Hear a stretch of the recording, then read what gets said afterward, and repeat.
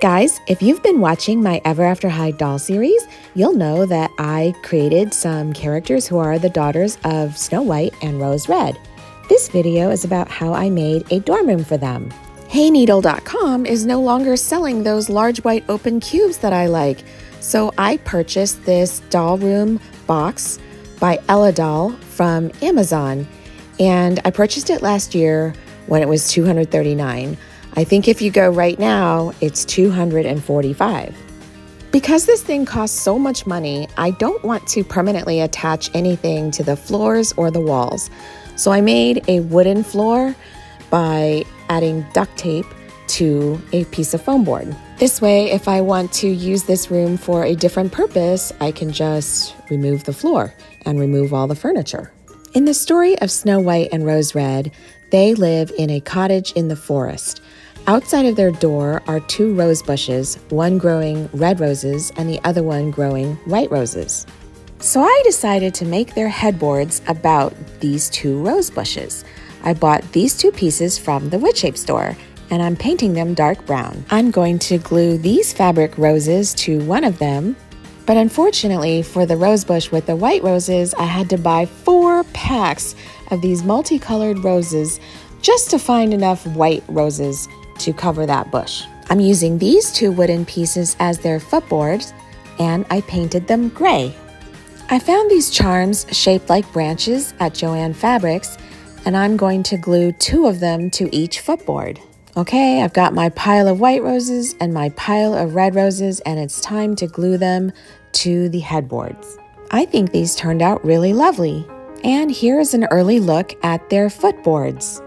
To make their mattresses, I'm recycling 2 smooth foam blocks that I used previously for other beds.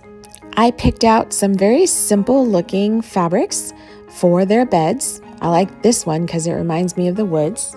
I liked this one for its sort of vine or leaf pattern, and I like this one for the red roses. I hot glued each of the black fabrics to the smooth foam blocks, and I didn't bother covering the end of the one side that is going to be facing the wall. And here you can see that I've hot glued both the headboards and the footboards to the beds. And you can also see that I've changed up the footboard design. For the daughter of Snow White, I chose this fabric as her blanket. And in order to make it more interesting, I am adding this beautiful silver leaf trim to the sides of her blanket.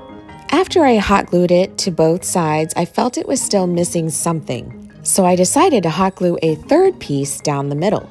For the daughter of Rose Red, I decided to use the fabric with the red roses. And I had some of the same trim in gold. And just like I did with the other blanket, I hot glued 3 pieces to the bedspread. Here's the pillow for the daughter of Snow White. In my Ever After High doll series, I name her Iceland White, and I do think that it looks quite nice with her bed. And here's the pillow for the daughter of Rose Red. In my series, her name is Rosalind Red, and I did add a red rose to accent the pillow. I found this piece of doll furniture at the Dollar Tree, and I thought it would be a nice nightstand for them. For the window seat area, I don't, again, want to put up anything permanent. So what I thought I'd do was add some vines and add red and white roses to it. Luckily, I still had these wall hooks, and I also had the adhesives that go with them, and these are removable. Here I've strung a garland of ivy through the wall hooks that I attached above the window frame. And here I've threaded some white and red roses through the ivy garland. It bothered me that their beds were so low to the ground that their blankets were kind of splayed out funny, so I decided to raise up the beds. To do that, I used these dowel rods from Woodpile, and I painted them dark brown, like the headboards. And then I hot glued them to the head and foot of the bed, which raised the bed about 1 inch or 1.5 inches. I thought I'd use these white roses to decorate the tops of the poles so that they look a little bit more interesting. So here's the finished bed for the daughter of Snow White. And then I did the same thing to the other bed, and I'll use these 4 red roses to decorate the tops of the poles as well. Ta-da! The beds are done, and I'm happy now with the way the blankets are draping.